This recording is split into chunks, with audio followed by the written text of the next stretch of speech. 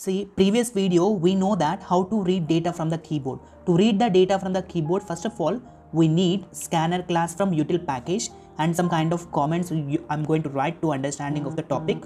Okay, so at the same time, you can define emp data. So this is called emp data. Emp data is my class name. Class name and file name both are same or different, but I'm taking both are same.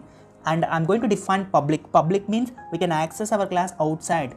Okay, so and after that main method, as we know that, so I'm going to write like name of the employee and age of the employee, gender of the employee, salary of the employee. So you can clearly observe that it is a string. Name is a string, age is integer like 23, 24 like that. Okay, gender is like we have to define so here I'm going to define gender as a character. Okay, like M or F.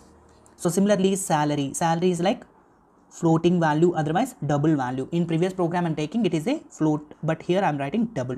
Okay, so for float it is taking 0.6, double is taking 0.15 digits after decimal. Okay, so this is the data. Scanner S is a standard notation, and after that system.out.println enter name.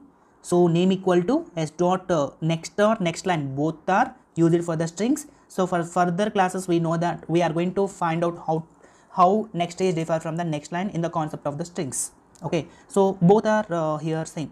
Next line means after entering the name you are expecting the data in the next line. So system.out.println enter age, we have to enter the age as an integer. Okay, so integer. And character, for character we are taking only one character. So at caret 0, for example we are taking male, it is taking M. Okay, so caret. And double, so we are taking salary as a double. See, whatever data we are reading here, the data we are printing in a one format.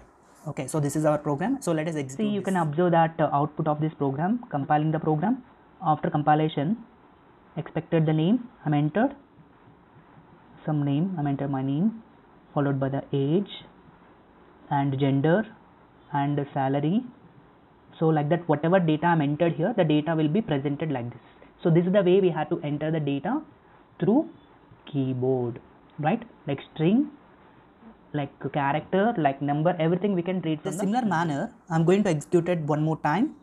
So enter the name like Peter, age like 32, and gender like male, salary is like 65,000.